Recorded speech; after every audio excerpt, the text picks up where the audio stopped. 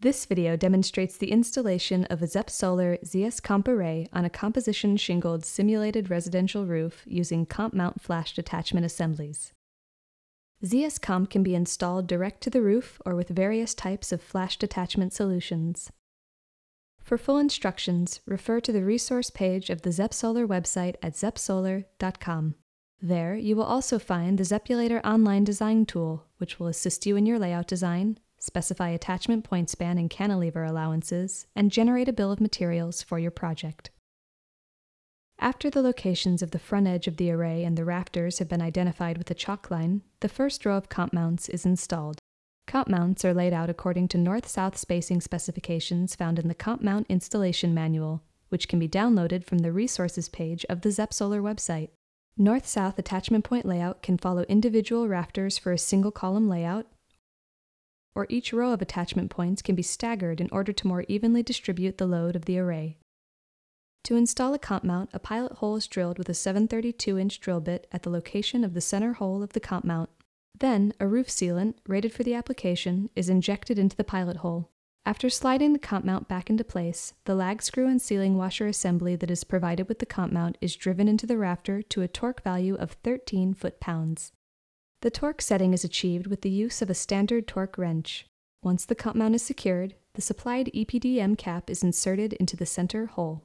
After all of the comp mounts have been secured, the front row leveling feet are installed. To install a leveling foot, it is placed squarely on the comp mount base and secured with a machine screw. First, attach the eastmost and westmost leveling feet and run a string line between them. Then, install the remaining front row leveling feet using the string line to ensure that the front row is straight. This string can also be used to ensure that the tops of each leveling foot are relatively level. After securing the front row leveling feet, an interlock with a spacer is used to couple the first two sections of the skirt jig together. With a spacer between the interlock and the skirt jigs, the interlock is inserted by hand into the Zep groove at a 15-degree angle. With the use of the Zep tool, each Zep is turned from position 1 to position 3, as indicated by the timing marks on the Zep tool relative to the timing mark on the interlock. The coupled skirt jigs are then installed on the key side of the front row leveling feet. The installer will feel the skirt jig snugly rotate onto the keys. To prevent the skirt jigs from unintentionally coming free during the installation, a jam is inserted into each front row leveling foot. The remaining section of skirt jig are then snapped onto the front row leveling feet using interlocks, spacers, and jams to couple and secure as before. If the end of the skirt jig section lands within 4.5 inches of the center of the leveling foot, the upper portion of the leveling foot, known as a rocket, is removed and replaced with a hybrid interlock. There are 3 holes in the hybrid interlock to choose from when connecting the foot stud. The foot stud is threaded onto the hole that allows the foot to reach the rafters, while allowing the hybrid interlock to be installed in the centermost position with respect to the module seam. The skirt jig is now ready to accept the front row of modules. Modules are brought to the roof and the groove along the south edge is placed on the tongues of the corresponding front row leveling feet and interlocks. The east edge of the module is placed approximately 1/4 inch to the west of the skirt jig seam. Modules are then pivoted downward into position while pressure is applied in the downward direction. On the north end of the module, at the comp mount locations, leveling feet are installed near the center line of the comp mount. The positioning of the leveling foot is done by eye and does not require the use of a measuring tape. If the leveling foot is installed off-center, its base can be rotated so that the oval slot meets the hole of the comp mount base. The Zep tool can also be used to aid with leveling foot installation. Once positioned, the leveling foot is secured to the comp mount base as before. If using the LFA type leveling foot, load the leveling foot onto the Zep tool, insert the key side of the leveling foot into the Zep groove, and rotate clockwise 90 degrees. The second module is then installed in the same fashion, maintaining a 1/2 inch gap between it and the first module. A leveling foot is then installed as before. An interlock is installed to couple the first 2 modules along the upper edge. It is inserted by hand into the Zep groove at a 15-degree angle. With the use of the Zep tool, each Zep is turned from position 1 to position 3, as indicated by the timing marks on the Zep tool relative to the timing marks on the interlock.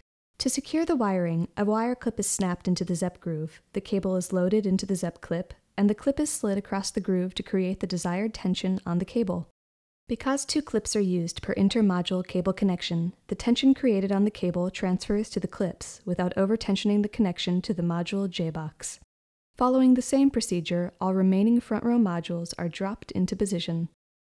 Now that the front row is completely installed, the array is checked for level. To compensate for inevitable imperfections in the roof's surface, the leveling feet can be adjusted to bring the array into plane. By turning the threaded stud of the leveling foot with the Zep tool, the array is raised or lowered, allowing the array surface to be perfectly dialed. Next, the grooves of the 4th and 5th modules are dropped onto the tongues of the lower row leveling feet and interlocks, and the modules are pivoted downward into plane with the array, maintaining an approximate ½ east-west spacing. Because of module dimensional tolerances and other variables that may affect the alignment of modules in an array, the connection of the Zep groove to the tongues of the interlocks and leveling feet have an in-out adjustability of 0.2 of an inch. This flexibility allows for continual truing of the array as it's constructed.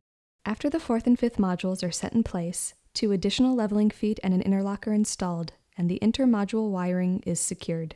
The 6th module is then installed in the same fashion, with an additional leveling foot and interlock, and the second row is checked for level and adjusted as necessary.